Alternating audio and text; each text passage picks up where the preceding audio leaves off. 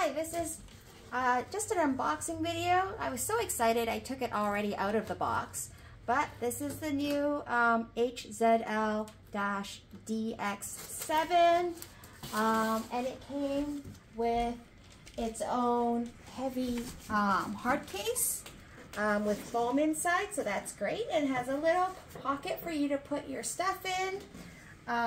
It also came with an extension table. So this extension table is quite large, as you can see. And then it also came with a foot pedal, and this is a foot pedal, and this is where you can wind it around with the cord. Now I've unwound it and taken it out of the box. The machine also comes with a knee lift. And then it came with some accessories as well in this little baggie. And I'll just take that out. It's come with a walking foot,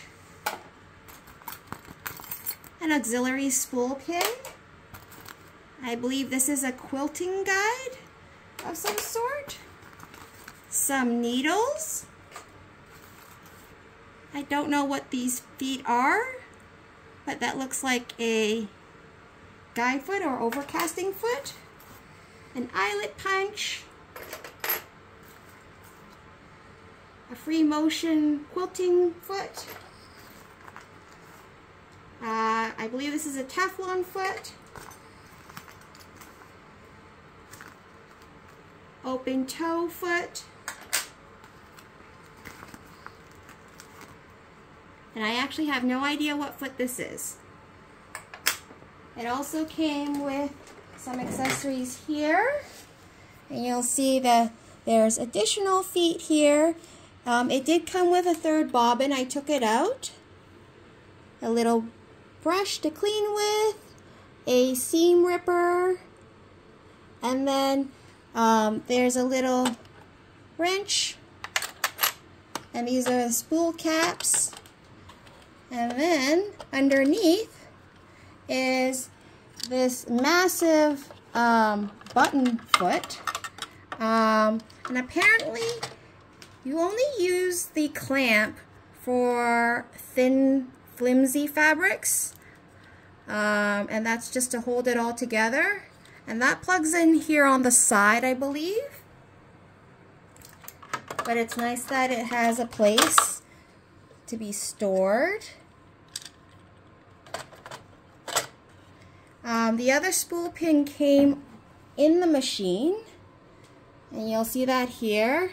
And this is the bobbin that came in the machine as well.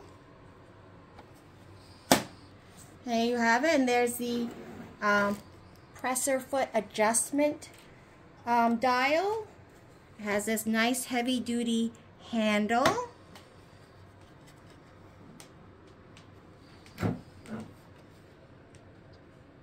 And those are all the stitches.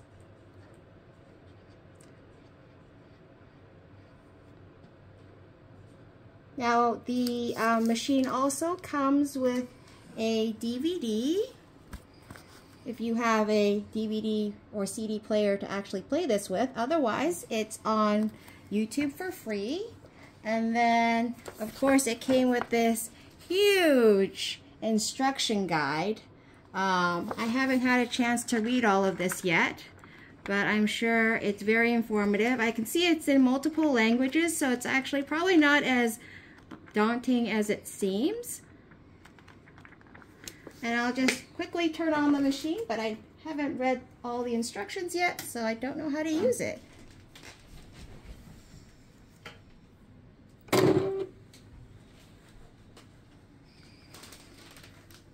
And there you have it.